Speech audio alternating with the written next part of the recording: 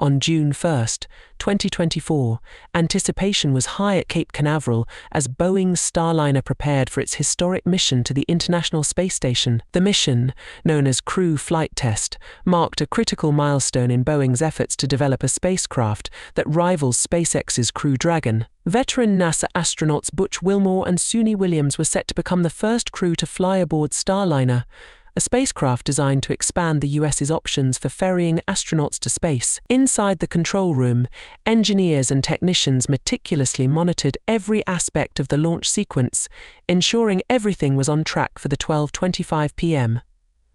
liftoff. But just minutes before liftoff, an automatic hold was triggered by the ground launch sequencer, halting the countdown at 3 minutes and 50 seconds. Wilmore and Williams were safely extracted from the capsule and returned to crew quarters as mission teams worked to diagnose the issue. Tori Bruno, CEO of United Launch Alliance, explained that the hold was caused by a slow-to-respond component in the triple redundant computer system, which is designed to ensure safety by requiring all systems to agree before proceeding. To resolve the issue, engineers needed to get hands-on with the ground launch sequencer, which required draining the rocket of fuel for a thorough inspection. The next available launch windows are on June 5 at 10:52 a.m.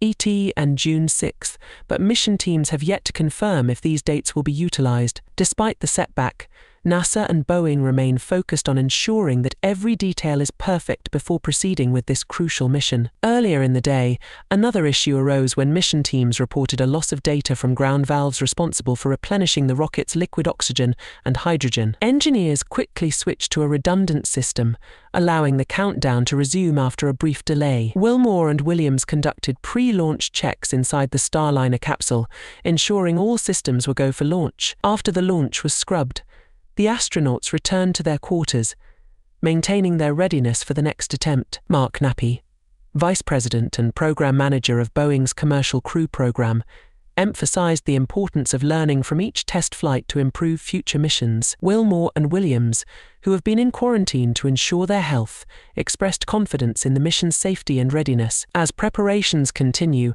the mission teams remain dedicated to resolving all issues, ensuring a successful launch of Starliner to the International Space Station. For more updates on space missions and technological advancements, subscribe to our channel and stay tuned. Thank you for watching. Stay curious and keep exploring.